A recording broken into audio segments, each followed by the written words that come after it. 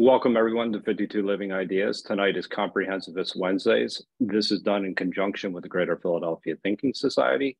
And tonight we'll be continuing on the book Mimesis by Erich Auerbach. And this is our third or fourth session, I believe, with this on this book. And tonight we'll be going back to the foundations of Mimesis. So Phil, why don't you take it away from there? Okay, thanks.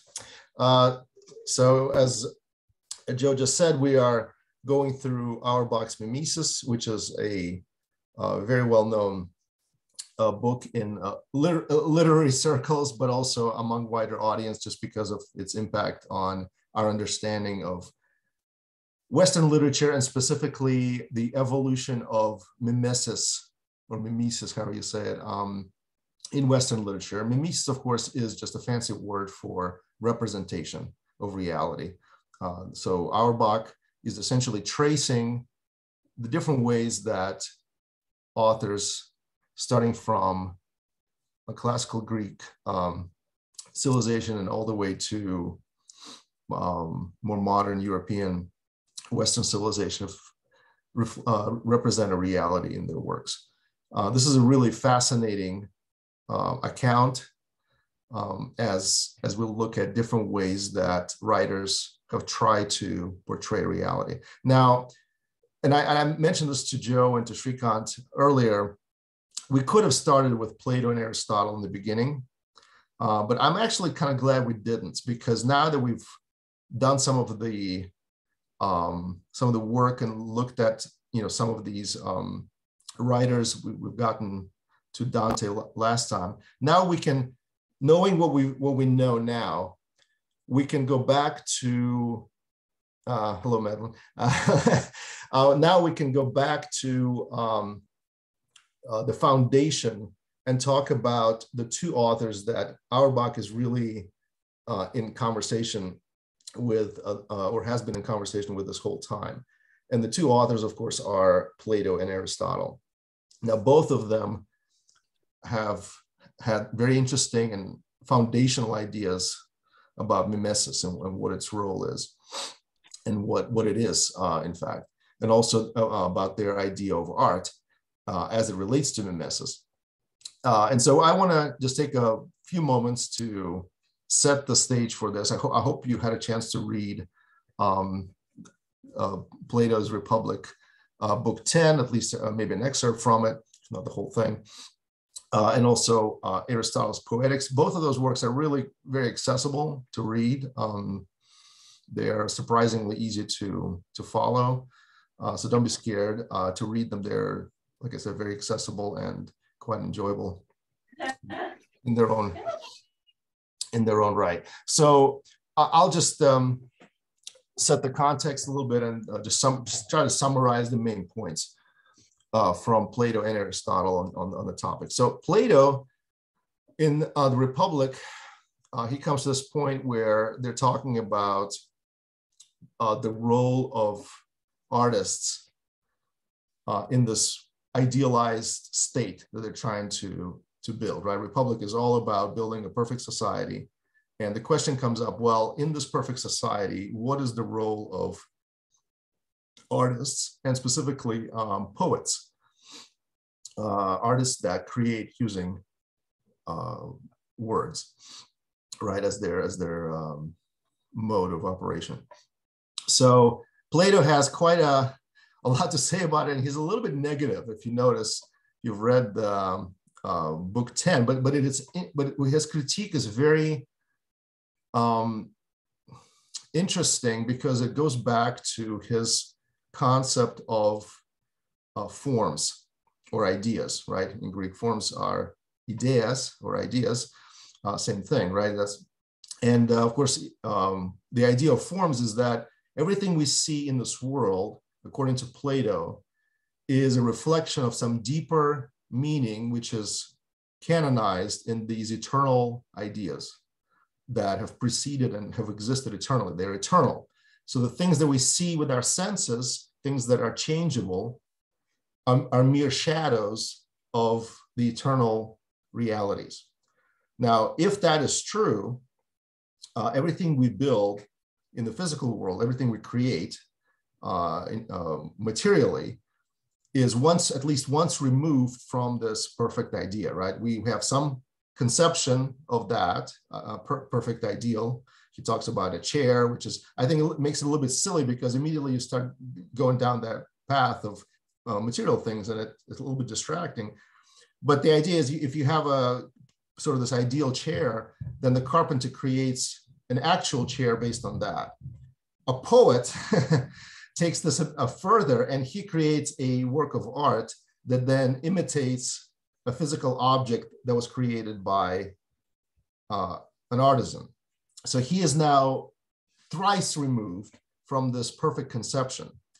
And according to Plato, that's the problem with artists in general, is that they are imitating, not based on the ideal. They're imitating life, and in general, the subjects of their works are imitations, not of the ideal, but of the changeable, the observable, right? The phantoms. Or another word for that is eidolon, which is of course the Greek word for like a shadow or a likeness, and we get the word idol from that. So this is maybe harkening back to some of the things we said with Owen Barfield about idols and perception, and kind of the connection between that and what is real. So in Plato's mind, we should be very careful about these artists, whether they are literary or any musicians or any kind of art, because all it's doing is it's imitating things that are very much removed from what he considers to be the beacons of truth, these ideal forms. All right, so that's Plato. And of course, Auerbach, he's constantly in conversation with Plato on that score, but that's not all. So that's Plato. Of course, Aristotle, who was his pupil, took that idea, and he disagreed with Plato markedly on this subject, starting from the attitude in general. He said that Plato's attitude towards the arts is wrong. And the reason it's wrong, according to Aristotle, is because imitation, mimesis, is in our nature. That is one very interesting observation that he makes that I think is very keen, and just shows how insightful Aristotle was. He says children imitate from their earliest age. That's how they learn. And in fact, the pleasure we get from watching plays, from reading books, from observing, even listening to music. And music, we should say that in Greece, music was also imitative. Unlike what it is today, they actually did try to imitate natural sounds. And so mimesis applied to music as much as it did to the other arts.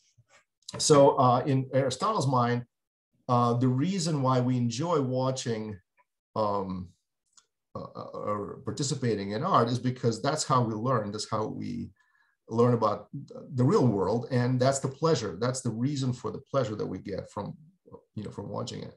So quite opposite to Plato, his idea was no, we should encourage art, but we should make sure that it is following these high standards that are required to make good art and poetry. Poetry, of course, was the kind of the queen of arts. Of course, the word poet, its root is from the poesis, poeo, which is the Greek verb for I create, I make. It's a craftsman. But of course, poets create with words. And Aristotle takes this idea and he says, okay, well, let's just talk about poetry. Let's, music aside, visual arts aside, let's just talk specifically about poetry as a genre. And by poetry, he means all fiction, right? All fictional writing. So not Plato's dialogues, that's not poetry. Not, Herodotus, well, maybe, I don't know, about Herodotus' histories, it could be considered fictional as well. Maybe, but not, let's say, a treatment of minerals or herbs or something like that. Just, you know, fictional writing. And so what is, how can we classify fictional writing? Of course, you know, if you know anything about Aristotle, he loves to classify everything. He's very good at that. And so he classifies poetry into three branches. And of course, these branches are very familiar to us because we have been discussing the high and the low style that Auerbach is constantly dealing with. And in Aristotle's time, it was already quite pronounced, the differences and the understanding about the differences between these styles. And so he very clearly delineates them as epic poetry, which is in Greek epopeia, tragic drama, tragodia, or tragodia, I should say in Greek, and comedy, komodia. Epopeia is what we would call epic literature, right? So epic drama. Tragodia is also epic, but it's mostly epic that is performed. So the only difference really that he makes between epic poetry and tragodia is one is meant as a narrative to be read, and the other one is meant to be performed. So an example of epic poetry would be Iliad. Example of tragodia would be Oedipus Rex. And then you have the third one, and the third one is komodia. That's comedy, which is an example of the low style, right? The first two are examples of the high style, and the third one is the low style. And where does this distinction originate? Well, he says it just so happened kind of historically that there were certain meters, poetic meters, that were associated with epic poetry. Of course, the most famous one is hexameter, which is used by Homer everywhere. And tragodia also uses a particular meter and particular lexicon that the comedies do not use. The comedies use more of a low style language, kind of a jargon language, very different from the first two. So that's his division. And of course, this is, you know, dovetailing straight to Auerbach's emphasis on how Western literature in its development and mimesis in its development has struggled to reconcile these two styles and to, at different points in history, to relegate different areas of life to one or to the other, and then to bring them together, and then in conversation with other cultures and other religions, such as Christianity, most importantly, to try to synthesize some sort of unity about that. But that, of course, comes later. In Aristotle's mind, these are the three branches. They should be kept separate. If you're writing good poetry, you should be aware of these distinctions, and you should use the proper lexicon, proper style, proper meter to do each one well. That's his assertion. Very quickly, a couple of other points that he makes is that he definitely agrees with Plato that the object of poetry is mimesis. So the object of poetry is to imitate life. Interestingly, the word he uses for life is the same word. I like to do these kind of word studies because it helps me to kind of get at the essence of these things that are discussed. And Greek, of course, being so precise about its wording, is really good for that. So the word he uses for life is the same word that we use today to describe randomness. The word is stochastic. Well, it's the root word of stochastic process. You know, it's I've written down here somewhere. Etouche. Interestingly, his idea of representing life that is random is to have a plan that is anything but random. And in fact, he makes a point of it to say that nothing in the plot, nothing in the production of this, of a good work of art should be random. It should all be thought through, precisely arranged, should have a unity of design and purpose and the more it is so, the more it will actually be good mimesis, good imitation of life. And then the objects of poetry are people, and people fall into three categories: people that are better than us, people that are about the same as us, and then people that are worse than us. And you can kind of see where he's going with that, because of course, people that are better than us, those are the protagonists in tragedies and epic poetry, and the people that are kind of the same as us and or lower than us, these are the heroes of comedies.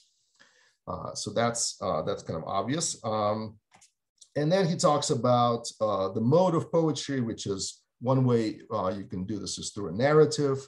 That's the idea of an author just making a story and telling you a story. The author is, you don't see him, but he is the person that's telling you the story. So right away, like Homer, you jump into the storyline. There's no introduction of who is who. You don't know who's telling you the story. It's just the story is there. That's the narrative mode.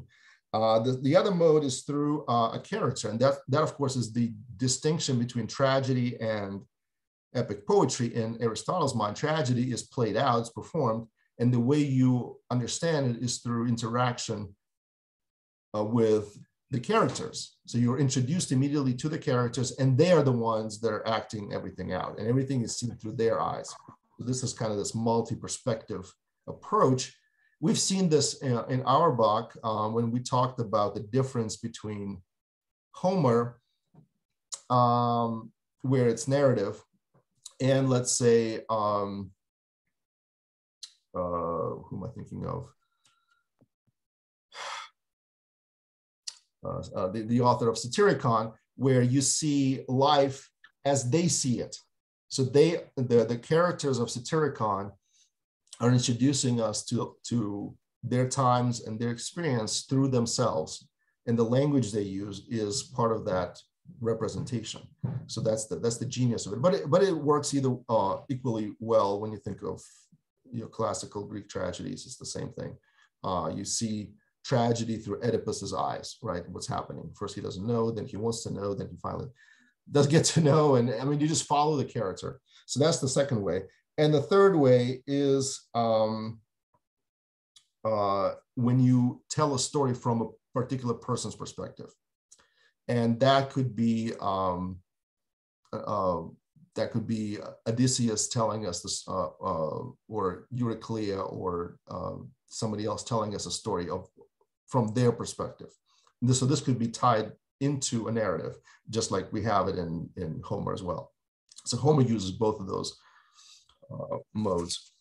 There are some other points that he makes, but I want to stop here to just get a sense for what you guys think about ideas of Plato and Aristotle, and then we'll jump back to Auerbach and just to try to see how you think he kind of maybe look through this lens of Plato and Aristotle to see what Auerbach has been saying in the last couple of chapters that we've covered.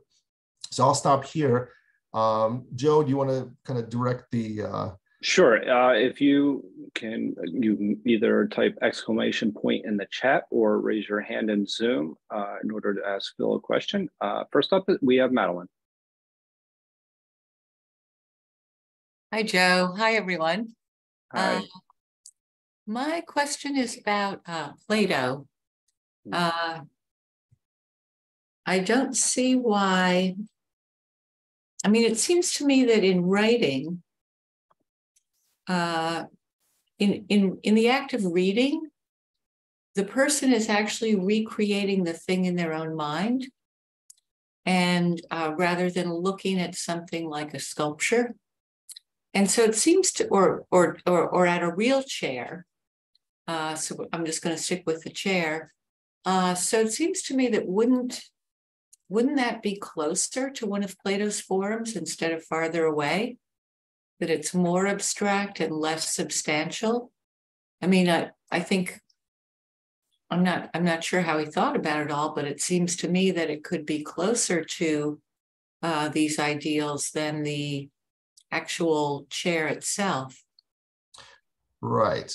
Yeah, well, that makes perfect sense to me. I don't know if it made a lot sense to Plato. I think his concern was the following. His concern was that poets were degrading the ideal by the way they presented it. So his big beef, for instance, with some of the playwrights was the way they presented gods. So gods are presented everywhere in Greek mythology as basically humans, but with greater powers. So they have all the depravity, all the same base instincts of human beings. They don't really display a lot of nobility, and yet they are divine somehow, right? They're in a class of their own. And so to Plato, that was this influence that was somewhat degrading, especially to the young people who are not skilled in determining truth from error. And his idea was we have to outlaw this, because if young people are going to see the way gods behave, then they're going to say, well, if gods are like this, then I should be imitating the gods. And, morality kind of goes out the window. So in his mind, that was the biggest problem that he had. So to answer your question, I guess his idea was you put the playwrights, they don't, when you read it or when you observe it being performed, the idea that you get initially is the idea that they plant in your head. Where that idea goes after it's planted, that of course depends on a lot of things. But the idea, the starting point that they plant is far away from the ideal. That was his premise. And so his idea was, okay, we have to do something about that. He didn't really deal a whole lot with kind of the inner world of the person who is receiving this. He kind of assumed the worst. I think he was in that sense, he was very cynical, I would say, or maybe realistic. I don't know. But I think that's his, that was his concern. Did I answer the question, Madeline? Madeline, I guess you answered it sufficiently. Does anybody else have any questions? Sorry, yes, it did. Thanks, Phil. Okay. Does anybody else have any questions regarding what Phil has put on the table thus far regarding Aristotle or Plato?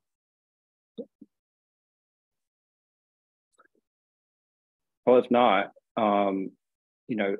basically the one question I would actually like to pose to you, Phil, is just this, the approach that Aristotle really took towards storytelling. It was very rigid from what I remember. And it was had to specifically almost follow a very, very specific format. And I remember reading this for various reasons as to how it's still relevant today, and how, and how we present sometimes, how we have a beginning and middle and end and all these things. I was just wondering if you could expand upon that a little bit, because that's an important part of how Aristotle still impacts storytelling today. Right. So I think you're absolutely correct. He is very rigid. They're all very rigid. Yeah, very much so. Because they are the people that are setting the foundations, right? That's why we love the Greeks, and that's why we hate the Greeks. I mean, they're the first ones that asked these types of questions. They wanted to set the foundations for everything else. When you do that, you have to, almost by definition, set certain limits, right?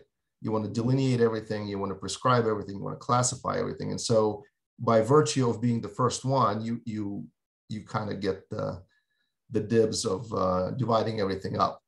The problem with that, of course, is, like you said, the limits are too rigid, and the rest is history, right? The rest is history of Western literature trying to explore these limits, trying to challenge these limits, and I think successfully challenging them and exploding them to the point where now we think it's laughable that there is some kind of high style. I mean, I wouldn't say laughable, because we still have a notion of the sort of classical versus non-classical, the highbrow, lowbrow, all these things, they influence us, but modern literature has, I would say, successfully kind of exploded or imploded all of these rigid borders and classifications. I have a lot of beef with Aristotle myself. One area, and I think Auerbach does too, based on what I've read of him. One specific one that I will just mention here because I think it's super relevant to our overall discussion here is that Aristotle posits that the main thing in fiction is the action. So he would have loved action movies, Aristotle, because he says that, you know, character study, that's there because it's kind of like dressing to really explore the action. But the action is what really matters, right? We don't come to the theater to look at the person's character. We come to the theater to find out what happened to him. And of course, taking that to his, using his classification soapbox, he immediately divides it up into two main things that the plot typically develops. One is called peripeteia, which is the reversal, right? You start with somebody who has a good fortune, then something terrible happens to them. Or the second one is this idea of discovery, anaxaresis. So you didn't know something and you found out something. And of course, in Oedipus Rex, you probably have a combination of those two, which is why it's such a memorable story. But he's right about one thing. If you follow these classical guidelines, you will probably write a good story because everybody loves a good reversal. Everybody loves a good discovery, something you didn't know that you found out. And think of all the, think of a typical movie plot. I mean, you're going to have both of those things typically in there. But in addition to that, you'll have other things, right? but Aristotle absolutely insists that plot and fiction in general, the idea of mimesis is what are you imitating? Well, you're imitating what's happening to people. You know, the happening, that's the important part. The character, not so much. In other words, you'll get bored listening to some monologue about the inner struggles of you know, this person or that person. I mean, again, I think Americans should love Aristotle. I mean, you know, all the action movies, all the you watch, melodramas or whatever. I mean, it follows exactly that recipe. Not a lot of character development, but a lot of good action. So get your popcorn and enjoy with your buddy Aristotle. So yeah. But of course, Auerbach, you know, right out of the gate, he kind of just, you know, he shows how he falsifies this, right? I mean, everywhere you look, whether it's Greek drama, whether it's biblical writings or you know, I mean, probably the most obvious example would be Augustine's Confessions. Not a lot is going on in Augustine. I mean, things are going on, but most of it is what's happening inside. That's the whole point of Confessions. You're describing what's happening inside, not so much what's happening on the outside. And that's why the very first thing he describes is his childhood and him stealing these apples from an orchard. Not really, you know, some earth-shaking event. But what was not to him, what was important was his nature and how it revealed his own depravity to him. So, and then of course we follow. I mean, if we ever get to the end of Auerbach, you know, we get to Virginia Woolf, to the lighthouse, and of course that is, I mean, Aristotle would hate that book. As probably some student, undergraduate and graduate students, well, probably not graduate, but undergraduate students do too, because the whole book is the inner world of Mrs. Ramsay and these children, and is just one mental escapade after another, and what's happening? Nothing is happening, right? It's just on, you know, stream of consciousness, right? That's the style. But of course, we've come to completely embrace that, because how can you imitate life without imitating what's happening inside of us, right? We're not just objects that move other objects, you know, with our hands and feet. So it's very strange in some ways that somebody as perceptive as Aristotle had this crude notion that the most important thing is just the action, but he did. So that's, yeah. So Andrea has her hand up, and then we'll come back and maybe I'll ask a couple more just clarification questions. Yep. Go ahead, Andrea. Okay, you were breaking up a little bit there, or it might have been me. I think I get that internet. Your internet is unstable message. Can you hear me? Yeah, just fine. Okay, so I just have kind of a thing to add, sort of a question-ish thing, because I haven't come to some of the other meetups that were part of this series. I attended another meetup with, I think it's like the Skeptics in the Pub or something on Sunday. And we were talking about the effect of media on behavior. And so it is in my mind somehow related to this discussion, because part of what I think we're talking about is what is the purpose of a story, or what is the purpose of Aristotle's story? So is Aristotle's story, is the purpose of it entertainment, or is the purpose of it influence, or is the purpose of it to cause us to think more deeply about something? And the discussion that we had on Sunday was, the discussion leader had a whole bunch of articles about whether or not, like, for example, if you see a lot of violent media, that it actually influences you to commit violence, or if it repulses you from committing violence. So I don't know, Phil, if you could maybe talk a little bit about, or anybody else can add what they think the purpose of a story is from Aristotle's viewpoint. Is this more along the lines of rhetoric that you're talking about, in the sense, Andrea, like Aristotle's rhetoric? Because it's a little bit different from what. Well, but yeah, I'll you let can Phil. tell me Actually, if I'm totally off topic. Like I said, I'm just really kind of interested. You know, do we? Maybe I'm picking something different, but I mean, do we think that, like, are we reading any of this stuff assuming that the writer had a purpose in mind? Like, I'm going to write about this, and it's not just entertainment. I expect it to produce a result in the reading audience, or not? Right. Am I explaining okay? Yeah, that's clear. Yeah. I think I got the gist of the question. Okay, so from Aristotle's point of view, I think based on what I've read of him, he would probably say that, well, first of all, going back to the beginning, imitation is natural. So you're going to have fiction, you're going to have people producing stories just because everybody likes imitating life, right? So the author as a creator likes to imitate, and we like to observe this imitation. Well, we like mimesis because it teaches us about life. We get enjoyment. Part of that enjoyment is probably the craft of the creator, but the other part is kind of didactic in the sense that we get to observe what can happen if you do X, right? A lot of the stories, in whether you're talking about Aeschylus or Shakespeare, they're illuminating because they also let us kind of play out in our minds what would we have done in a similar situation, right? We automatically do that, by the way, and that's why when we really get into something, we are with the hero, right? We're empathizing, right, with the protagonist, and we are together with him trying to solve whatever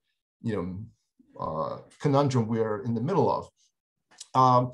Going back to Auerbach and some of the previous conversations we've had, it's implied that different authors had a particular object in mind when they were writing. So whether it's the biblical authors, right, who had a very singular object in mind, which is to inspire devotion to God, and everything was really about that. They used very different techniques from what was used, let's say, by church fathers or by Dante or by maybe even Shakespeare or by other authors. So everybody has an object in mind when they write. It's not just for entertainment. I mean, that's almost a given, I would say, especially as we get into, I would say, post-medieval times. Almost all of writing has some kind of objective in mind. It's mostly some type of persuasion, right? That is happening, right? You write something to move people, whether to move them both in their minds, in their hearts, preferably both. There is some kind of objective. It's not pure entertainment. Now, entertainment could be part of it. Think of Shakespeare's comedies. Obviously, there's some entertainment value there. Tragedies, there's obviously some spectacle value there. And Aristotle, he is explicit about it as well. He mentions 6 different things that comprise a good recipe, if you will, or 6 elements of poetry or fiction in general, which I guess I had skipped over, but I can just mention them. Plot, is it plot, character, diction? Yep. Yeah, plot, character, diction, melody, spectacle. Mm-hmm. There's one more. Well, the way I have them is it's theme. Yeah, the way I have them is plot, then character, then lexicon or diction, then song, acting or spectacle, and thought. But the idea is you have these different elements and they're all there to achieve whatever objective you're trying to achieve, right? So you use all of them, whether it's entertainment, whether it's persuasion, whether it's just recounting the events, right? We like, for instance, remember the Gregory of Tours, the history of Franks. I mean, he's not necessarily trying to entertain. He's not really trying to persuade. He's just recounting what happened. So that's his objective, just to preserve the history. But the way he does it, of course, is very unique. And he's also representing reality in doing that in his own way. So that's the interesting part, is everybody has their own objective. How they approach it and what they use to achieve it is slightly or not so slightly different, and tracing that, these distinctions and the development of that, that's what Auerbach is all about. So one thing I just think is a point of clarification, maybe for everyone, and I know you've been through this in our previous sessions, but maybe people haven't had an opportunity to actually watch the videos, is to just go through maybe the highbrow and lowbrow distinction, just really briefly, just so that, because that's such a critical concept in order for us to understand the rest of the discussion. Right. So yeah. So in classical literature, very early on, there emerged a clear-cut distinction between the way you portray certain subjects, and basically you have things that are serious. And by serious, I mean either they're tragic, they are epic in their scope and subject matter, and there are things that are somewhat trivial, somewhat less important, and they also tend to be either grotesque or farcical. And that distinction, while already present in Homer, it got more and more delineated, and not the least of the influences were works like these by Aristotle that in fact clearly spelled out where the differences were. So here, Aristotle's idea was that it just kind of emerged spontaneously, that when you recounted, let's say, recounted maybe a mythology or something that's more classical and more serious in its import, that hexameter emerged as the choice meter. And of course, hexameter, you can't really, it's not really suited well for square, talk, like marketplace vocabulary, right? So the certain vocabulary followed the style, right? Iambic style, which is more sort of concise and more pungent, was more suited to comedy. And so, and again, because of that style and because of that meter, it allowed the use of more sort of jargon, short exclamations, things that you would typically not use in epic poetry. Furthermore, the delineation became social in nature as Greece became more aristocratic, right? So you had the lower classes and the upper classes of society, and upper classes, of course, were gods by definition, and then heroes, people that were important, kings, upper aristocracy, right? So everybody who is a nobleman, they typically play these important roles, and they're described in epic terms. You're not going to see Agamemnon in a comedy, not because he's not funny, but because he deserves better. But somebody like Thersites, who is a common man who challenges Odysseus and challenges the whole idea of Trojan War, he is going to be represented in this grotesque and different way, and most likely he's going to be relegated to a comedy, not in Homer, but in general, a person from that social strata is going to be represented in a different language and a different setting and in a different style. And so that initial distinction only became greater as sort of the actual social distinctions grew. Now, where history threw a monkey wrench into this whole thing was emergence of Christianity. And even before that, the Old Testament tradition, which completely challenged all of this and this whole distinction, between what's considered high and low, because its objective was to say that the influence and sort of the prerogatives of God did not have limits. Right? There was nothing that was off limits, and therefore all of life was kind of elevated to this somber, very kind of epic level. So anything you do, and anybody who is alive has a potential to be part of this epic scene, which is life. All of life becomes epic because it's all super important, right? If you look at it from this biblical kind of viewpoint, that everything you do echoes in eternity, if you will, then everything is important. So you could be a slave like Ishmael, and you make it to the Bible as a protagonist that has a voice, that has a will, that has we have slaves, of course, in other places in Greek high and low literature, but high and low styles, but they do not have agency, and they are just there to sort of as a background. They don't really do anything, not anything important anyway. But of course, in the Old Testament, you have, this is kind of blown out of the water. It becomes even worse in Christianity, if you will, because now you have God becoming a little baby and, being born and being with donkeys and all this. I mean, it's just like complete insult to the Greeks. And that's what maybe part of the initial repellent between, this conflict between classical culture and this emergent new religion was the fact that they did not observe this rigid tradition of high and low.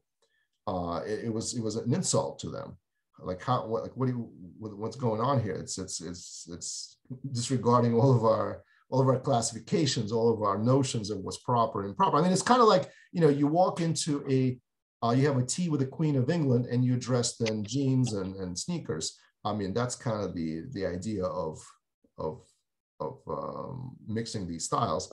And that really counters Aristotle, doesn't it? I mean, in a way, because you had the bottom, and then the same, and then the above, right? If I'm remaining that correct, remembering that correctly. So this kind of, that whole narrative actually upends the whole perception of even the way stories were told or understood. Right. Absolutely. And then, Auerbach picks up on the fact that it's not just about, Christian versus pagan. I mean, he then cites many examples where we saw in the early church fathers where they created their own version of this classical high style. And it was completely rigid and frozen and lifeless. and it just had the vocabulary of piety, but didn't really have any life or substance to it. We talked about, I think last time we talked about some of the courtly literature and some of the knights, the knightly literature. And of course, all of that finds its kind of antithesis in Don Quixote, right? Don Quixote is the character that in some ways is kind of a reaction to how lifeless and how silly these things became, because they were so rigid and so lifeless. They just repeated these formulas, and that's really I guess what Auerbach is describing is literature in general, and mimesis in general, cannot stay for too long within rigid bounds of any kind of formula.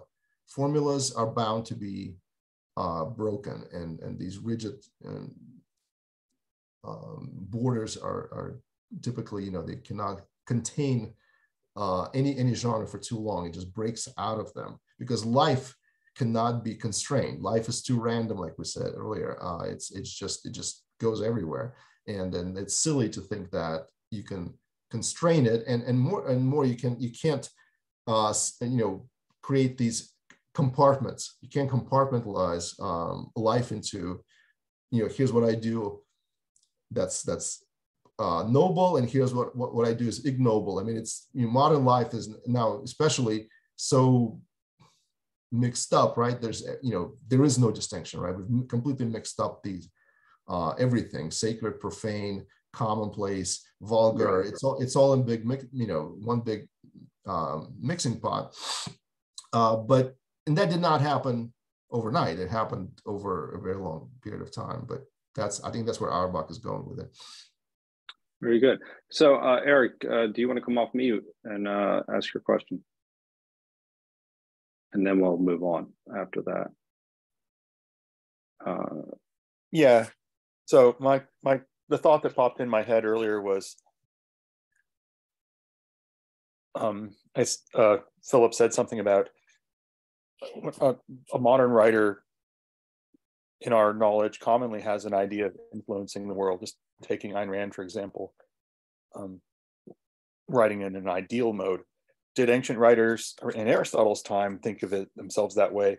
Is there any evidence that they wrote to influence the world? Or I'm thinking of Sophocles, just to make sure that they were the most excellent at writing plays and winning festivals. Yeah, I don't know that they did necessarily, because I think they were partly after winning the the prize, and so Aristotle makes a point there. He says, the writers write to please the crowds, so he does make that point, and that's why we should be doing this and that. That's why he has a recipe, because he says that's how you win the prize. That's how you make good writing that people love.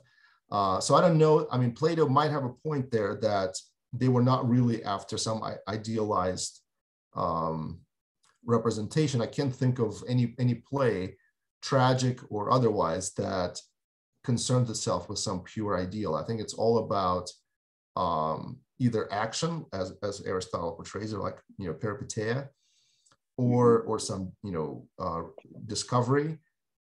But of course, character is right in there. So the questions of morality, the questions of right and wrong are all intertwined with the plot. But I don't know that any of them sat down and said, I'm going to write this play as a object lesson necessarily. I'm curious though what Aristotle would say about the biblical authors, had he read any of them. I don't know that he read any of them, but because they were writing with this kind of ideal in mind, and everything in the Bible is this sort of, harkens back to the idea of absolute, much more so than the Greek writing. And maybe that's why it ultimately had the upper hand in some ways.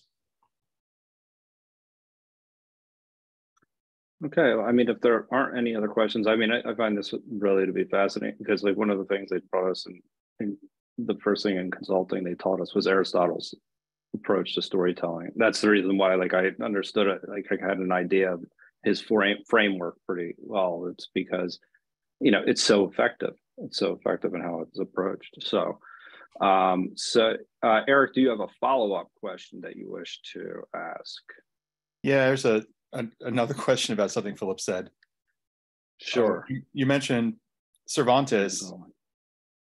That also struck me as interesting. I know from biography that Cervantes was an itinerant theater troupe, and constantly rewrote things just to please the audience, but incorporated whatever materials he had on hand or whatever was necessary or whatever would get a laugh. And so it's not surprising to me that he would have a big axe to grind against rigid forms.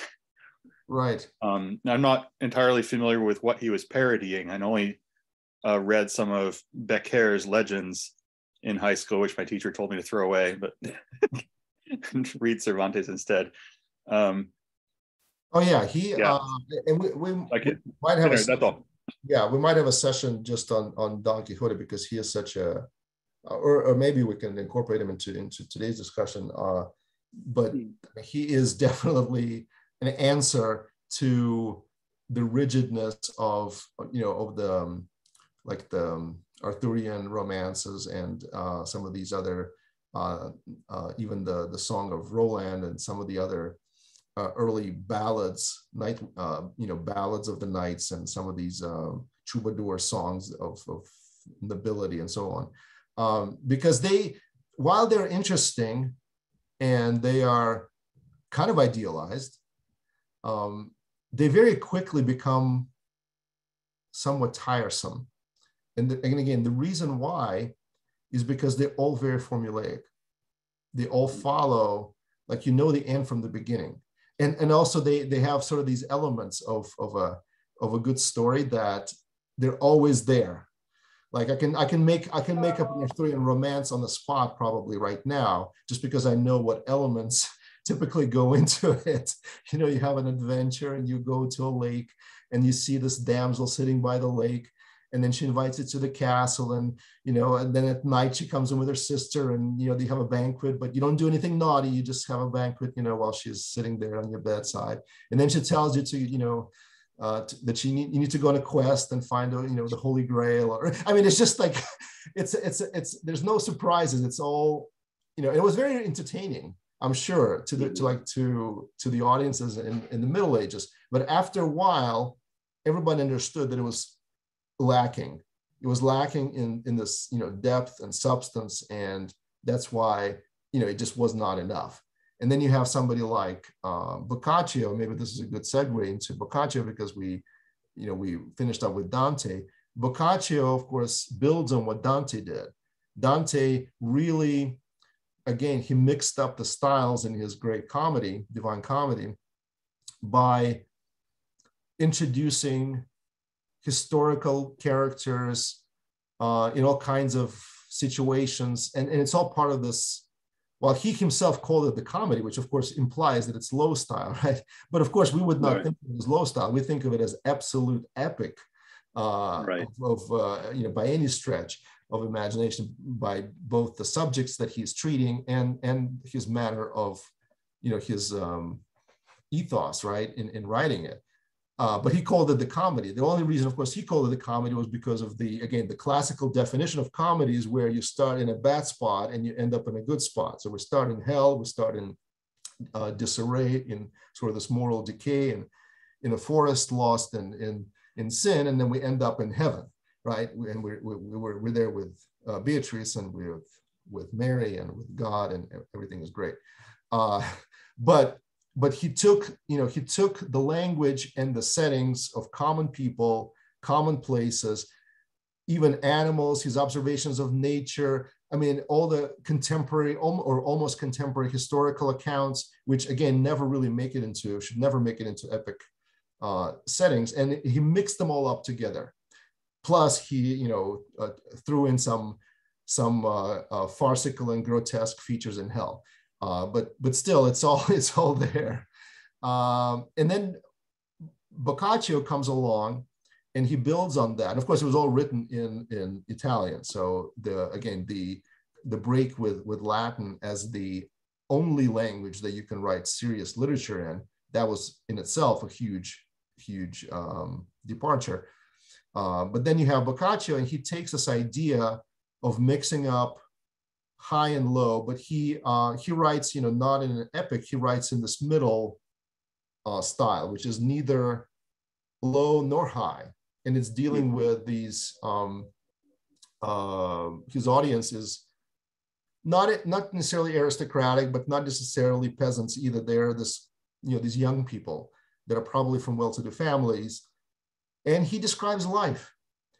But the way he describes it is without this disdain for common things and things that we go through.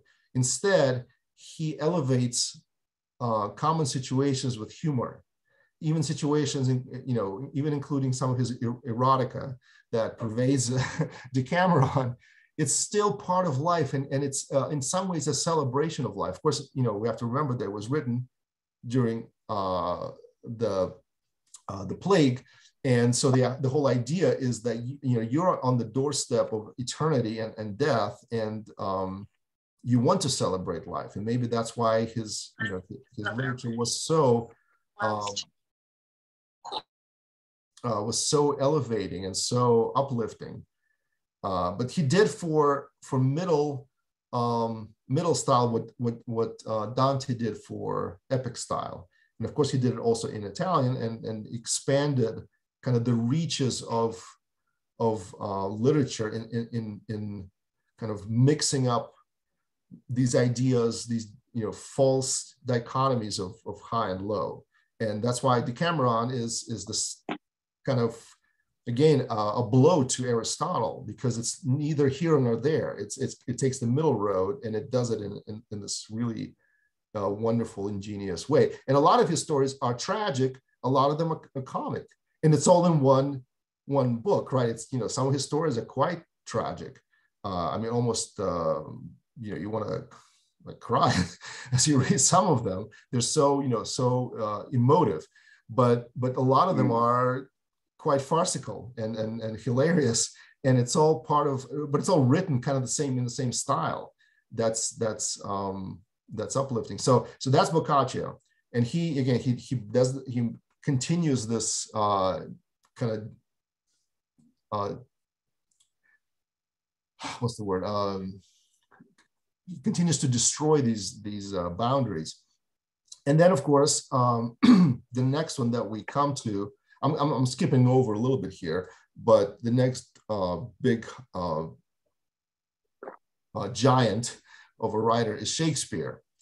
Shakespeare is interesting because he, while he continues this tradition of mixing things that are, quote, appropriate to high and low styles, he's definitely writing for aristocracy. And I just double check to make sure I'm not out of line here. If you look at the protagonists of Shakespeare, it's pretty clear that we're back to kind of this classical definition of high style, because who are they? They're all kings, right? Prince Henry, King Lear, Hamlet. I mean, you just Macbeth. I mean, it's all like, you don't have a story of, a servant girl. And even when you have these characters that are from lower classes, they're not depicted as heroes anymore. So like Shylock is often cited as a counterexample, but Shylock is not somebody that you want to be necessarily, as opposed to Hamlet, right? He's not a person that you want to necessarily aspire to be. So you do have that, but at the same time, he does mix and match. He mixes jesters, right, who are typically, they don't really participate in anything. You don't, like in the Song of Roland, you wouldn't have an arm bearer all of a sudden, oh, by the way, Roland, how could you? It just would not happen, because that's not, arm bearers do not have a voice. But in King Lear, a jester has an amazing voice, and he is important to the story. And you have these kind of secondary characters that are mixed up with the quote, the great characters. So that's both democratizing, but it's also in some ways a step back because, again, who are the protagonists? Who is the audience he's writing for, right? He's not writing for peasants. He's writing for Queen Elizabeth or for somebody like that, for aristocracy. And of course, because of that, he has to appeal to the aesthetic of that class. So the social, the classes of Britain at that point, they definitely have their influence on him. I'll stop here. Actually, there's a hand. Yeah, so we actually have Andrea with her hand up. But if anybody else has a question, maybe they want to follow up about Shakespeare or Boccaccio, type exclamation point in chat or raise your hand in Zoom. Go ahead, Andrea. So I think I'm probably not supposed to ask this kind of question, but I was kind of like doing a little bit of research about basically how did Aristotle like feed himself? So, which I think, there's a term for this and I can never remember what it is, but it's like, considering the person when you really shouldn't be considering the person in terms of evaluating what they've written. But it's said that initially he was sent away to school. So that meant that he would probably be writing for an audience that consisted of people that were similar in background. So if he was sent away to school, one would assume that he was either really smart or he came from a reasonably wealthy family. And then apparently he was a tutor for the son of some royalty member that, and the son eventually became Alexander the Great.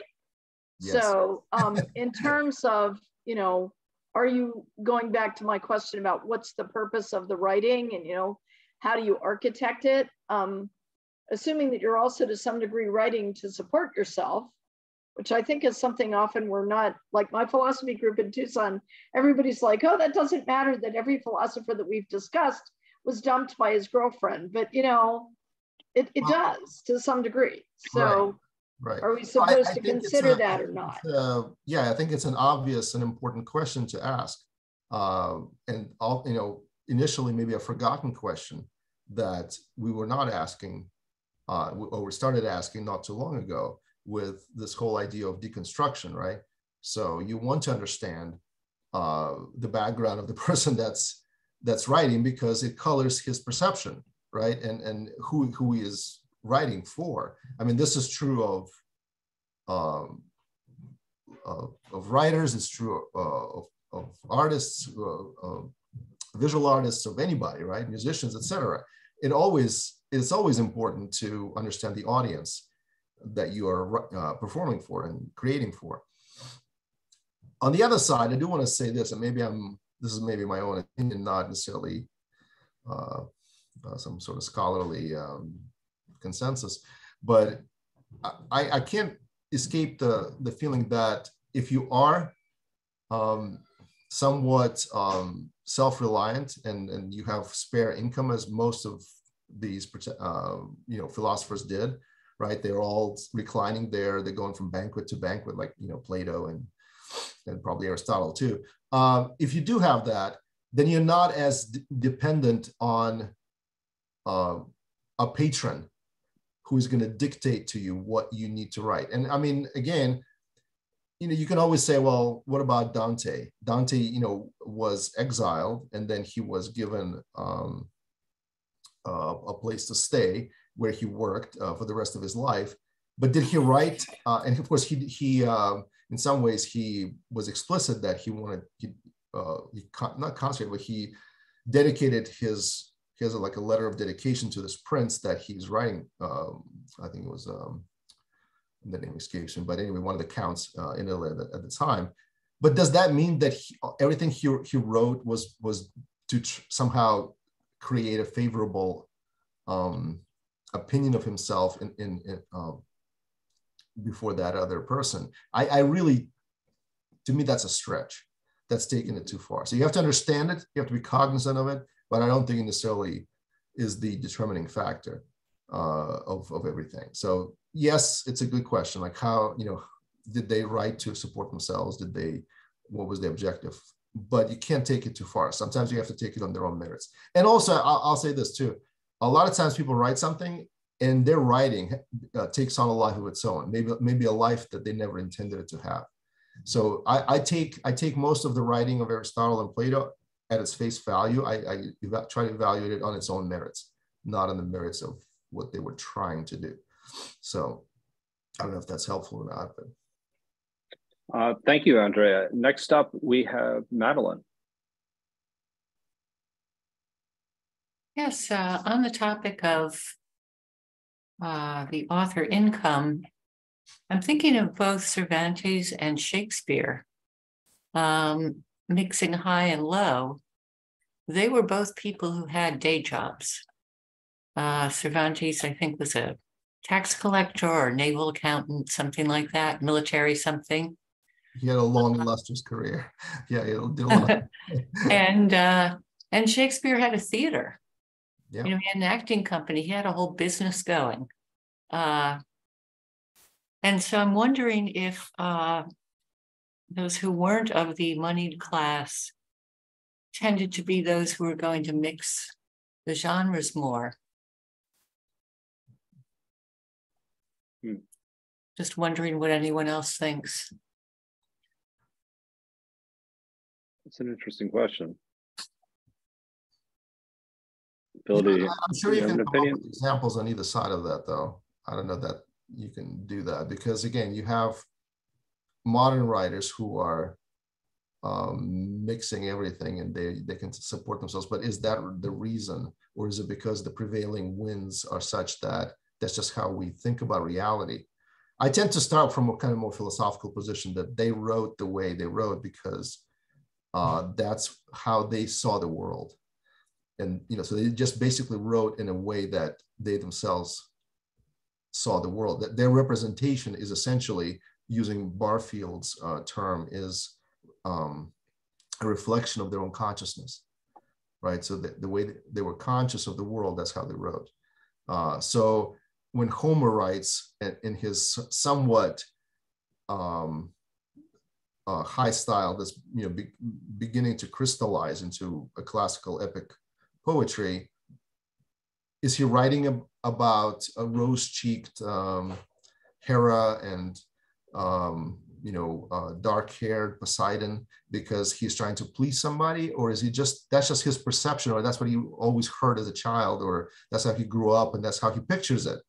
I kind of tend to go with the latter. Maybe I'm a little bit idealistic here, but I tend to think that we write and we think the way we tend to perceive the world. So the reason why we're so cynical today is because that's how we perceive the world, as more cynical. And if we were in an earlier time, we would never ask this question because that would be kind of insulting to the writers. But today we are fine asking these questions because that's just the way the world works for us. So Margaret, you have your physical hand up, literally. So I was just kind of curious to know if you actually have a question or if you're just stretching. Well, I had a response to that question, but I am a little new to this version of Zoom, so I don't know if I'm in line and waiting for other people. Go right ahead. Okay, go ahead. thank you. No, thank you. Go right ahead. And I just have to say, these meetings are making my head spin so that I really can't guarantee, probably for a long time, that I'm going to be concise and make as much sense as I want to. Because just do your best. Just do your best. Yeah, like your mind just goes in a million directions. It's really exciting. I'm just thinking of a fraction of the response that I had to your question person who just asked. For instance, I was talking to someone and realizing that I have certain really fervent beliefs that seem really distinct to me. I don't they're pretty cynical, I gotta say, about the world and the way it works. And I realized during this conversation that it was Sartre novels that I read in college. And it's as if he just reached down and rearranged my whole soul and my mind just started looking at the world the way he did. And he's not the only author that I read when I was in college. But what's so cool about the web is you can just press a button and see a documentary on Sartre and learn so much more about why he was as cynical as he was, because he was surviving the war, and he just went through all of those ups and downs of being, what he was saying wasn't getting across.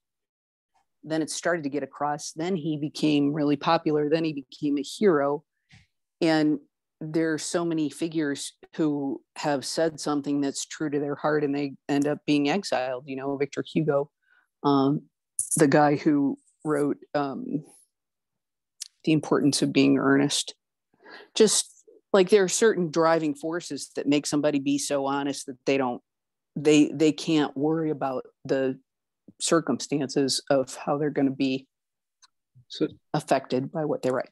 Thanks. It's an interesting. So does Auerbach actually talk about Sartre or anybody that modern? No. Yeah, it's modern. Sorry. Before that. If I remember, actually, I think Virginia Woolf is, I think either the last author or right before the last. Okay. Yeah. So we have quite a ways to go yet. But I was curious if there are any more questions on, or the thoughts on Shakespeare and Boccaccio. Well, I'm just interested in actually knowing a little bit more about maybe, again, Aristotle's way of telling stories and how that relates to Shakespeare's, essentially, his comedies, his tragedies, and how they actually lined up with one another. Because there seems to be a lot of overlap. I mean, from when I read what I've read of Shakespeare, everything seems like an Aristotelian kind of format. It absolutely is. So, I mean, that seems like there's a heavy influence when you're talking about Aristotle's form of a comedy. I think if if you want to pin down kind of the beginning of neoclassicism, maybe Shakespeare is that point, because if you look at Aristotle's prescription for a great play, and then you look at what Shakespeare actually did, I mean, he's following that recipe to the T. Exactly. With everything, right? With the story. By the way, incidentally, of course, the word for story is mythos or mythos. So the mythology, right? You start with that. And Shakespeare has great stories, right? So the plot line itself is wonderful. Then you have the second one is character or ethos or ethe. And what great characters are in Shakespeare, right? Hamlet, right? We know Shakespeare by his characters because they're so deeply developed, and maybe that's the only departure I would say from Aristotle is in that sometimes he gives too much room for character development. Of course, for us it would be just enough or perfectly perfect amount, because we want to see inside of them. We want to see inside of Hamlet. We want to see inside of Lady Macbeth and so on. But to Aristotle, maybe it was like, okay, maybe just enough with that. And of course, the third one is Lexis, which is the lexicon or the diction. Yeah. Well, we know what Shakespeare did for English language. I mean, he completely reinvented it, right? And his vocabulary is like 20,000 words or some insane number like that. Then you have the next one, which is thoughtfulness involved in the development of the plot, and that's the Greek word is dianoia. Dianoia. I thought that was what I thought it was theme. Mm-hmm. Yeah, that's thought or contemplation, or just kind of the idea of what's the thought behind the plot, right? The kind of philosophical underpinning of it. Well, that's clear. Opsis, the spectacle, right? The spectacle part of it is wonderful, right? Think of Othello or any, I mean, all of them, they really have an amazing. Yeah, how would you unveil the unraveling part of it, of the story? Part is absolutely right. Well, the unraveling, that's the plot, right? So the plot has the peripeteia and the recess, right? The discovery. But the actual, I guess, why do so many actors love to perform Shakespearean plays? Because there's so much room for spectacle, right? There's so much room for this performance that he gives you, right? With even the side characters, and not even the main characters, like all the characters. Absolutely. And then finally, the poetic quality, right? The melopeia. So that's amazing. The wonderful richness of the language, the verse, I mean, that's why we memorize Shakespeare, is because it's beautiful.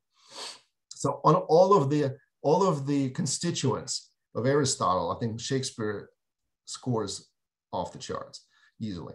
So in that regard, he follows him to the T. Now, where he departs from him a little bit is perhaps an introduction of these situations or people, or one notable thing, I guess, would be even things like nature.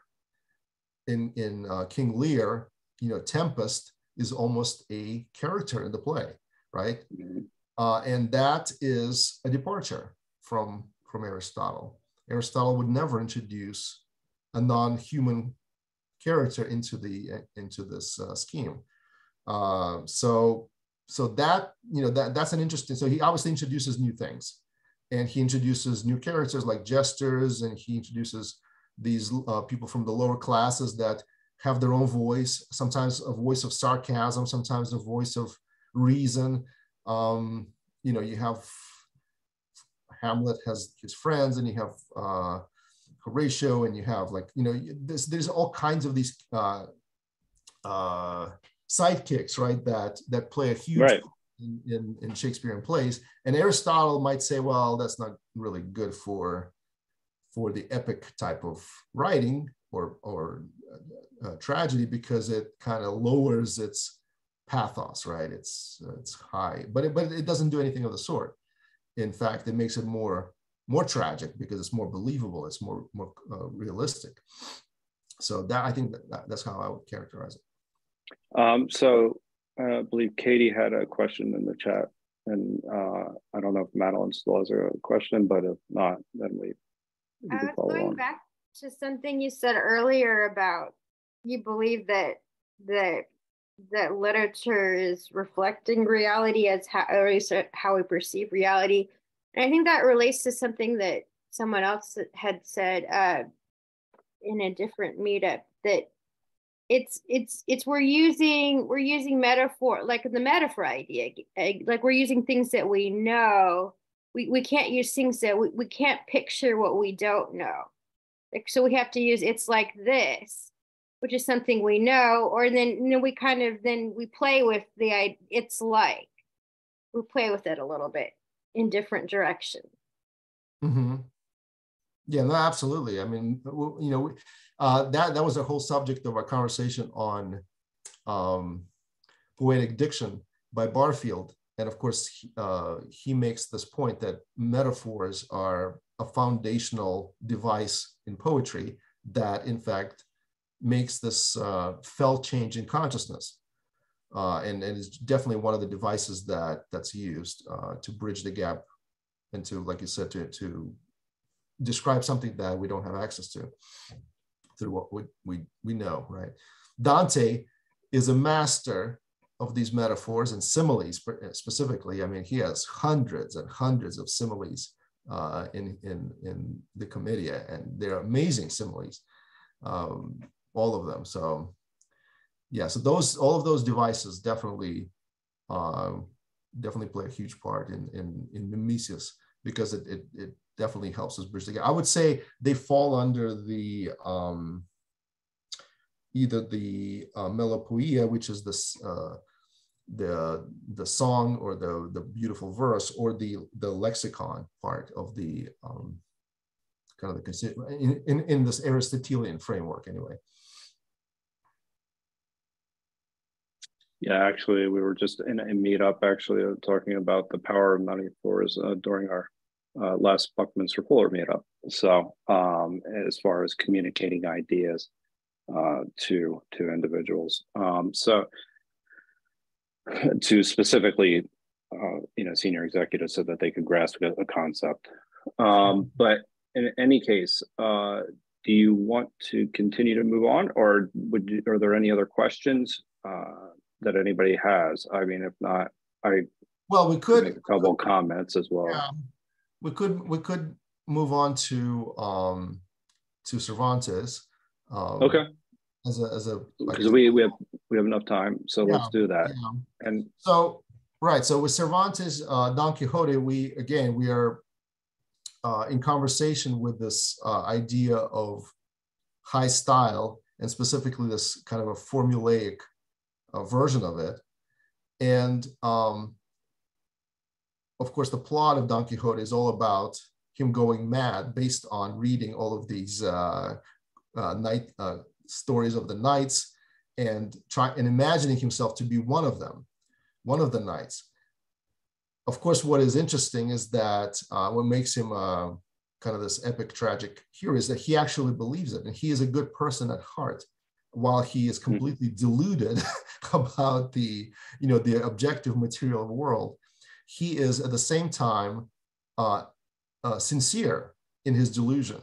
And that, of course, is what gives it not only a farcical value, but actual serious, tragic value, epic value. And in the end, when he is, finally recognizes his madness and he dies shortly thereafter, we can't escape this feeling that he lost something when he went sane again. So when he was insane, he was kind of endearing and funny, and we started to kind of like him, his madness. There was method in his madness. But then when he recovers his sanity, he becomes like the rest of us.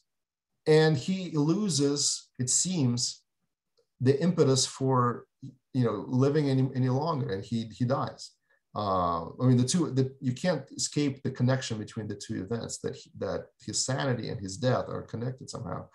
But in between those two, the polemic of Cervantes is with this idea of reality. What is it? Is it something that we see objectively, or is it something that is in our minds ultimately? I mean, that's a very deep question that obviously contradicts Aristotle, because it ignores what's on the outside, and it dives straight into our consciousness and what's going on there. So Don Quixote lives in his own mind. Everybody else lives by what they see, but he lives by what he thinks about what he sees. And he creates his own reality that's in conflict with everyone else's. And so in this case, mimesis is taken on a completely new dimension, which is a dimension of our inner consciousness. That's something that has not really happened until that point. So in that way, Cervantes is a complete kind of a pathfinder, if you will, of new directions in mimesis, because he's the first one to actually do this analysis of the person from their own standpoint, and creation of reality, if you will, from inside their head, based on what they've read. In this case, so this is this is the beginning of that path. Of course, we find it in modern literature. It's everywhere, right? It's Virginia Woolf does exactly the same thing with her characters. They're telling us what's going on. They're opening the door to their consciousness, and we see what's going on inside there. But that's the world that we're seeing, is the world of their consciousness that they're creating. Whether it's real or not real is, you can debate about that. I mean, obviously it's more real than Don Quixote's world, but the point is it's the same kind of thing. It's the world of ideas, the world of thought, the world of idealism, and maybe that is a connection to Plato, right? Because that's what I was going to say, the world of forms in a way. That's forms. So that's where I was thinking where you were going with that, actually. So that's more of a connection with Plato than it is actually the Aristotelian approach, especially if you're looking from the inside, from from as opposed to externals. Yeah, so that's, and of course, I mean, as far as low and high style, well, again, Cervantes, you know, this is farcical, this is tragic, this is comedic. You know, we're there with swine herding shepherd girls, but they're not the girls of the pastorellas, right? The kind of the idyllic version of a shepherd and an idyllic version of a sheep that is like all fluffy and white and not smelly at all. No, we're right there with the smelly, you know, pigs and swine and sheep and just, I mean, it's just a mess. And you have the two worlds put side by side. You have the shining world of Don Quixote in his mind, and of course he sees everything in the shiny sort of illumination. And then you have the right there, you know, you have his servant Sancho Panza, and he sees it as it is, with the sort of the smell and everything, and the two are in collision, on a collision course all the time. So if there was ever a picture of the high style and the low style colliding, there it is right there in Cervantes, you know, pictured large, writ large for us. So that's, yeah, I think that's pretty much it. So Madeline, and then we have Shrikant is back. Yeah, Well, Phil, what you were saying about Don Quixote and his delusions, I was thinking about, and Katie's thing that she said about perception. So I was thinking about verification of reality. And this took place right around the same time as this entire current of thought in Europe. The same one that led to the formation of the Royal Society in England, like Boyle and Hooke. Mm-hmm. That sort of what is real? How do you verify it? Do you need witnesses?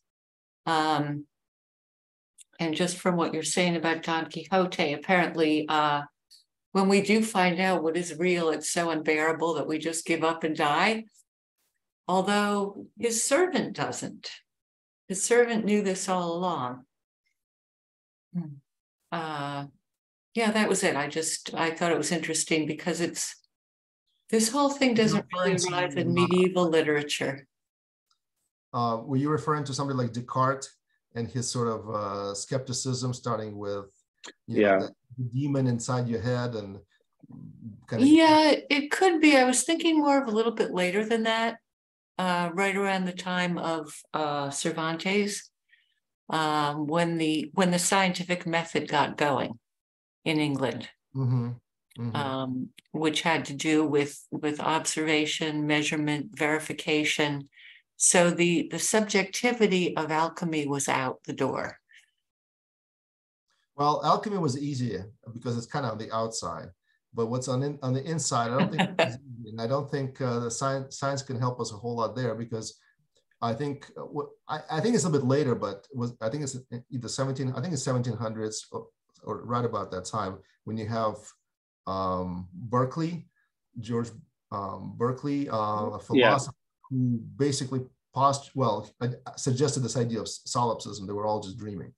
And you know, it's nobody really accepts this, but nobody can disprove it either scientifically. It's not something you can disprove. So it's not as easy to verify, as you say, what's actually real. That's what makes it interesting. You can disprove what's on the outside, objective reality, pretty easily, but you can't really tell Don Quixote that he's not seeing what he's seeing, because first of all, you don't have access to that. Secondly, how do you know that what you're seeing is not real, right? So it's a little bit harder question, and they definitely didn't have the tools, and thank God they didn't have the tools, because they had imagination to ask these types of questions in a poetic form, in a fictional form that I think is much more powerful in terms of framing these questions. What is real, and what takes precedence? And honestly, I'm not sure. I know I don't have an answer to that either. Sometimes I am right there with Don Quixote. I want to create my own reality and run away into it, because that created reality is much more cozy than what I see on the outside. And maybe that's what he was doing. You know, this is kind of escapism. I think we started with that earlier, but yeah. So I'm going to be handing this off to Shrikant, somebody that's much more capable, to run this meetup. So I'm going to leave it off to Shrikant, and then Jang is next in the queue. And I don't believe we have anybody in the chat. Thank you. So we'll go with Jang, and then I have a question about Cervantes. So Jang, go ahead. Yeah, I do too. Yeah, so this is quite fascinating, because I was wondering about, what is real? Before I was always think I'm Western thinking, even I grew up in China. So believe in Plato, there's ultimate truth behind everything. But gradually I realized maybe not, it's more about our understanding, how we see things. I think I grew up reading a lot of novels and watch a lot of movies, and make life much more colorful. But later on realized, Gone with the Wind is a novel I read in high school. And the funny thing later I learned, usually people put what they cannot realize in real life in the novel, the ideal way of things. So Gone with the Wind, the real story I learned is the guy basically makes the best quality of the husband, the lover, and into this the main character. And so in real life it's totally opposite. So it's kind of very disappointing to know, what you used to believe, this ideal way of life, and it's all fake. And it's then you have this ironic, and even the Madison Bridge, it's they have this, when you're seeing a real life, it's just pathetic, it's not real, it's impossible. So it's maid-age wife, housewife in the kitchen, and imagine this splendid love story. That's not even possible.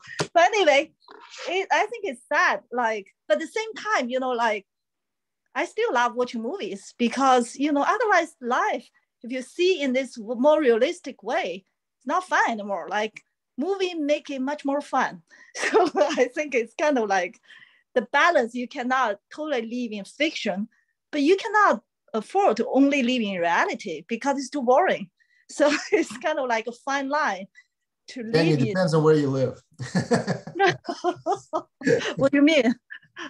Well, I have to tell you, I have some of my friends who live in Russia, and they tell me I could write a book that will blow away Dostoevsky or Tolstoy. So meaning that their life is so unpredictable, and there's so many turns and so many peripeteias and reversals and anagnorises that you can write 10 books, so it's not boring for everybody. Let's put it this way. I think it's more boring for us in the Western world, where it's all kind of comfortable and safe. But yeah, anyway. Right. So Phil, I'm sorry to have missed this part. I'm going to catch up on it, but I'm really, I just want to look at Cervantes, because in some ways he's a transition. He's a transitional figure. He's he stands between the ancient sensibility and the modern sensibility. It stands between the move from kind of reality to more subjectivist expression. So he's a key figure, also in terms of just innovation of writing a novel. It's just incredible. It's he's a fulcrum. There is the modern time on this side and the ancient time on that side. So now I do not have a good grasp of Auerbach's work and what he has done. So can you talk a little bit about how Auerbach handles everything before Cervantes so far, and how he's going to handle everything after this? What are the kind of large scale patterns that you see, or that he talks about in the modern modern sensibility, the modern expression, as opposed to the ancient expression. Right. So I think maybe the biggest pattern is the switch from emphasis on what's happening on the outside and what's happening on the inside. I think that probably is the biggest transition, because everything we've looked, I mean, let's think about who we looked at first of all. So we looked at the classical authors, right? Homer. We looked at the biblical authors. We looked at some of the late Roman Hellenistic authors. We looked at Gregory of Tours and History of the Franks. We looked at Song of Roland. We looked at the courtly. So everything we've looked at, if you think about it, most of what we're reading about there is things that are happening to the protagonist.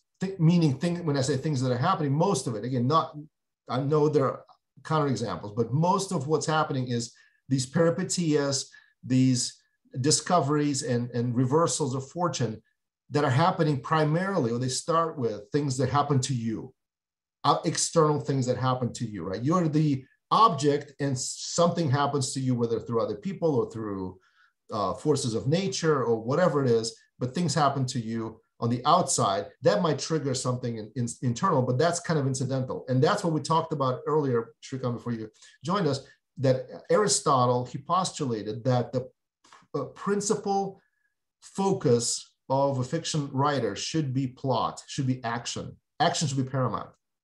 But character development should be secondary to that. And it's only as a kind of adjunct,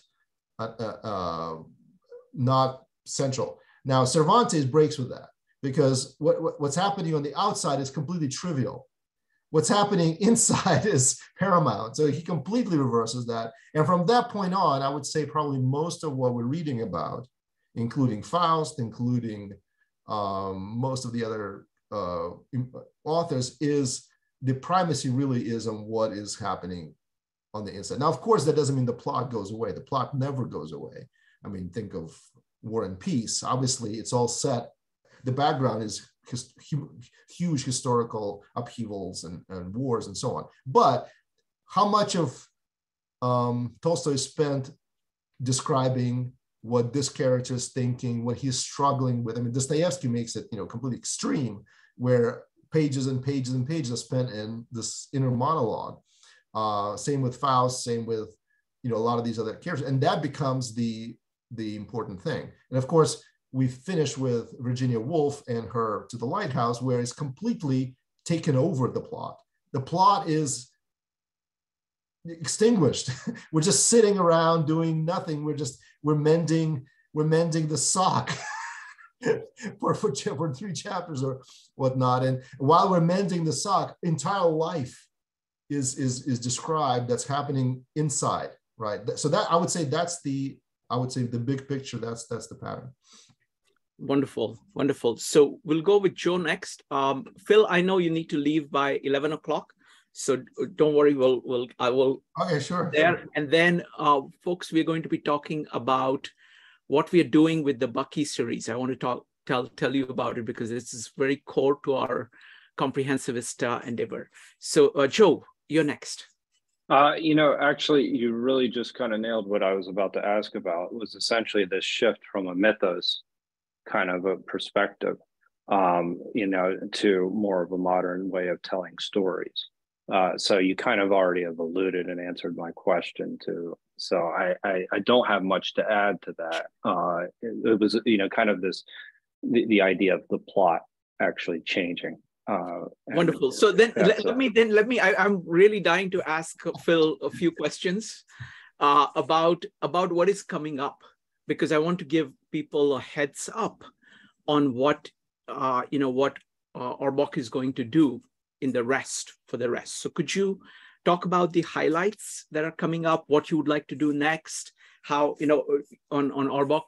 I mean, there are a couple of things we can do. I think we can maybe have one more meetup that just talks about specific works, and we can finish with that. And then I don't know if we want to have another meeting just looking back over the entire thing and just kind of summarizing it. Sure. But what's coming up next, I mean, he has a really interesting chapter on Rabelais, Gargantua Pantagruel. He has an interesting chapter on Montaigne.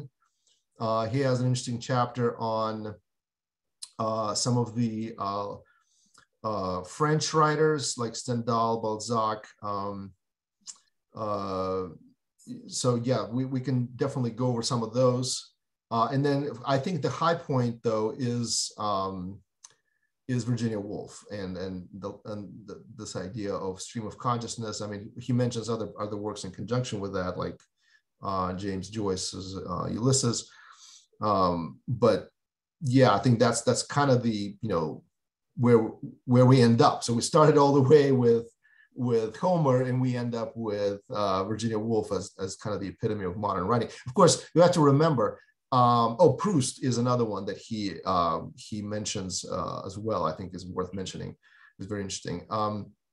So yeah, you have to remember that, of course, this was written in, I think, 44 or 46, 1944, 1946, something like that. So it's obviously, this is up to the point of basically, modernity, of people that have literally lived maybe 20 years before this book came out. So he didn't have access to some of the more modern writers, but I think it gives us a really good feeling as to where things are going. And I would say that it pretty much summarizes everything up to the modern period. Oh, of course, he does dwell a little bit on Dostoevsky, not a whole lot, unfortunately. I wish he had devoted more time to him, but we can talk about Dostoevsky as well.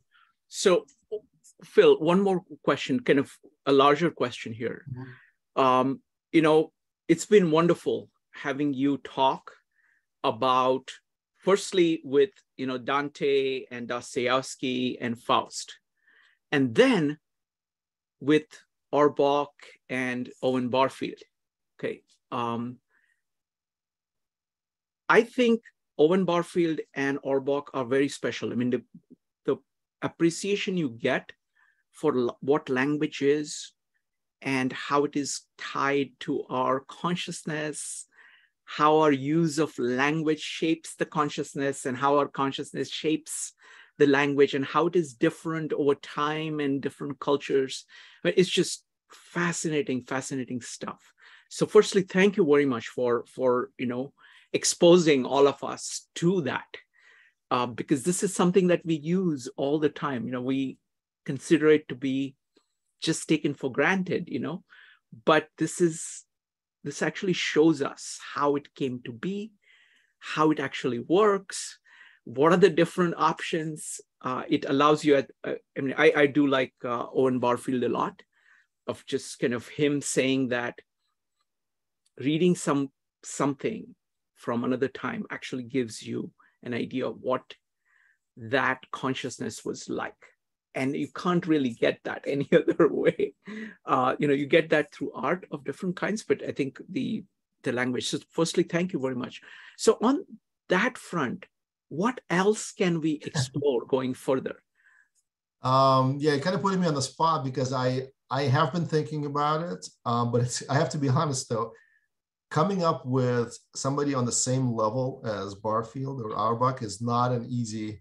Yes, it's not an easy task. So I'll have to get back to you on it. I have a couple of thoughts, but I don't have anybody that just jumps out at me and screams that we have to do this one next. Because it's like I said, I don't want to. Now that we've set the bar somewhat high, I don't want to lower it. I want to think of a thinker that's of equal magnitude and influence, and it's not going to be easy to find, but also that needs to have kind of a more comprehensive outlook on not just kind of a narrow point perspective on something, but more kind of comprehensive like that. I mean, with the writers, it's easier because I think both Dostoevsky and Tolstoy are easily the same caliber writers as Dante, for instance, but they're not philosophers per se. We can maybe have a talk about Dostoevsky as a philosopher and maybe Tolstoy as a philosopher, but that's yeah. I mean, there are multiple ways. I mean, the good thing is that this meetup format is very flexible, so we can approach it in multiple ways. Like you can take different themes, like you can pick up metaphors and bring what a whole bunch of people have said about metaphors. So we can take, we can go by the theme. So there are all kinds of possibilities, but please do think about it, because, and it doesn't have to be another thinker. It can be anything on language, because I'm just tremendously fascinated with language. When I went through these 103 great ideas, language is the idea that I've really found the most fascinating and most complex and most difficult to grapple with. So anything on that would be great. All right, let's see. We got 7 more minutes. Phil, any more? You want to make any more comments? Anything? You know what? Let's give a chance. It's only 7 minutes. So, folks, if you can talk about what Phil's meetups on Auerbach and Barfield have done for you. What have you learned about language through all of that? Just very briefly, like 1 or 2 minutes. Just go ahead and type exclamation mark. What do you think? What have you learned about language and what has it done for you? So go ahead and type exclamation mark if you'd like to share. We'll start with Joe. Joe, go ahead.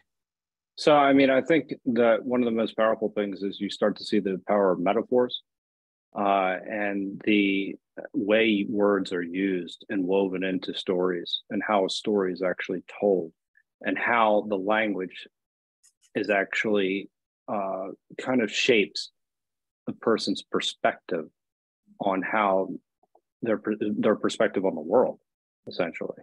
And there's these different forms of storytelling, and how these actually, one of the things that I find to be most interesting is how they, that the imitation factor of how stories build on one another, and then what they try to communicate, the deep concepts that they try to communicate, especially going back from the Greeks actually till today. And how there's the distinction between the inner and outer that you made this evening was very profound, because that's a clear delineation of how people thought about the world.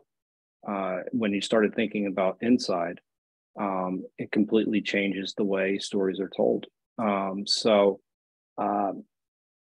Yeah, I hope we do something next with the use of metaphors, because I think that actually could be a really interesting thing, that they're so powerful and how they still impact our lives and how they impact language. Like just how a word, a metaphor, and a concept actually, how they impact the way we actually interact with each other and communicate different ideas.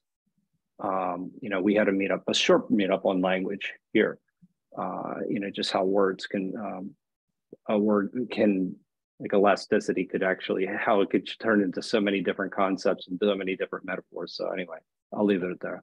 Thank you. Thank you, Joe. Next up is Margaret. Margaret, go ahead. I'm kind of summarizing what the gentleman just said. It's like the history of creativity and the history of the control of creativity. Really amazing, just amazing talk. Thank you. Thank you. Thank you, Margaret. All right, folks. So thank you very much. So what we'll do is that we're going to close off this meetup. Thank you, Phil. Look forward to having you 1 month from now. Folks, the schedule for the Comprehensivist Wednesdays is that first Wednesday of the month, it is Mike doing improv. Second is Maritza talking about Bucky's ideas, and we'll be talking about that in a moment.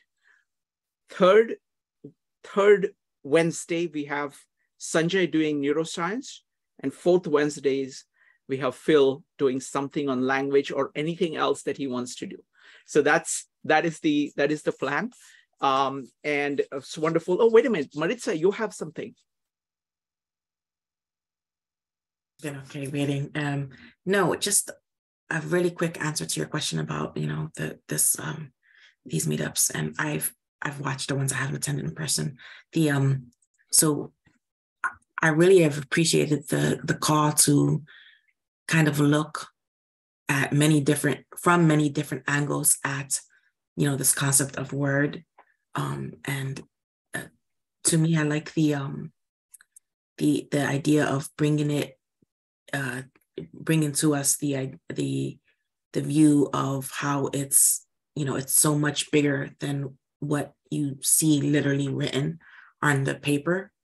And it's a really good exercise to remind us that of the power of a word. Like, it's when we look at all the connotations that it may have had, that it could have, and that it will continue to have in the future, it gives us an idea of the kind of almost the weight that words can have, and maybe also gives us a pause in just, being overly lackadaisical with some words of our own. Wonderful. Joe has a quick suggestion. Joe, go ahead. So what about this book, Phil? Didn't you recommend this? This is a Metaphors We Live by George Lakoff. Did you? I thought you recommended that. Who, me? I know. I thought it was Phil. Phil? I don't know. I forgot. That's fine. He has to. Yeah. All right. Well, that would be a good next book anyway. Yeah. Phil, you can choose whatever you want, Phil. Okay. All right. Well, I'm gonna. We'll give you lots of suggestions, and you can choose anything that you want. Okay. Well, I want to leave you, since we're talking about words. Yes. And one of my favorite things is to look at reading these some of these texts, especially Aristotle, Plato, is looking up the Greek words and the kind of their etymology. One of the things that Aristotle talks about in Poetics is maximizing the emotional effect. So we talked about the motivation, right? That word that's typically translated emotional effect in the original is psucha gogel, which literally means leading souls. Just like you have somebody leading you to hell, like to Hades, a leader follows in front of you and takes you by the hand and leads you, not necessarily to hell, but I thought that was an interesting picture, an interesting metaphor. Having an emotional effect is leading the soul of the listener somewhere where you're trying to take them. So there's a metaphor for tonight. So I will leave you with that. Thanks, guys. Appreciate it. Always enjoy meeting and discussing these. Wonderful. Thank